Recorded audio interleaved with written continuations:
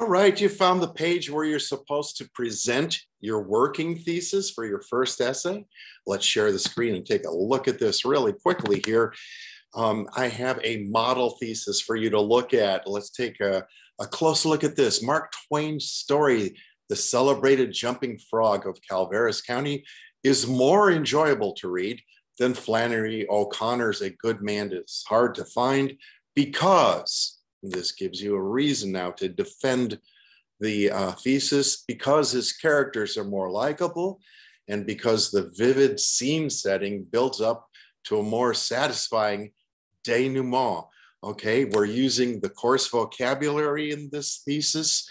We're foreshadowing the three sub-arguments that you may have in the paper. One about characters, one about scene setting, and one about the ending of the short story or the denouement. That is a prototype thesis. And don't forget, what you're presenting here is a working thesis. It's a work in progress. You'll get some feedback from the teacher or maybe from the writing center.